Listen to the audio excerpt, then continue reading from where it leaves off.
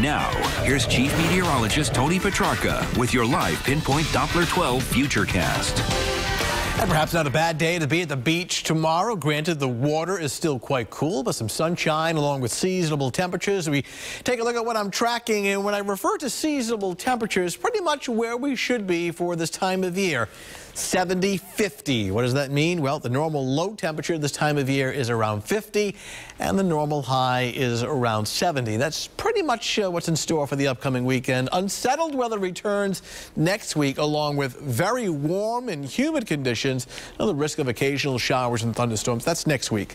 Time lapse down at URI. Some fair weather clouds this evening. Nice sunset temperature now coming in at 53. We are clear in Providence. Temperatures range from 53 in the city, Block Island 54, Newport at 51, and New Bedford rather cool at 48. So some locations down in the upper 40s, so a little cool feel to the air this evening and overnight.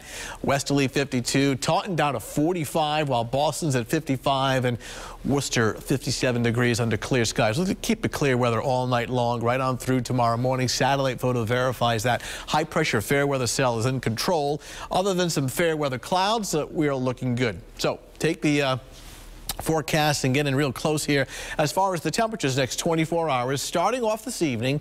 And then notice late at night towards the pre-dawn hours, a little on the cool side in the upper 40s, 47, 48 degrees.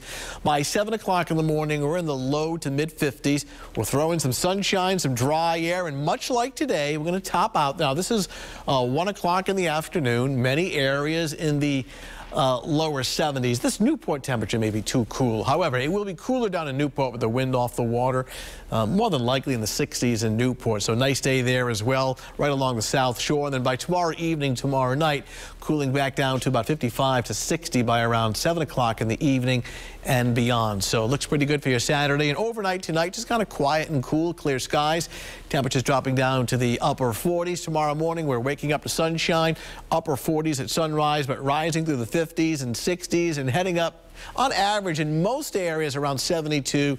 Subtract about 7 or 8 degrees along the South Shore with a sea breeze, but still pretty nice. A lot of graduations going on, including Roger Williams, 10 a.m. Saturday morning, 62 degrees, remaining dry. A number of other colleges this weekend, PC, URI, Bryant. Mike, Rhode Island College? Don't know. Okay, we're working. Yeah, no, I'm in trouble. Now I'm in trouble for putting him on the spot. I'm in trouble for putting him on the spot.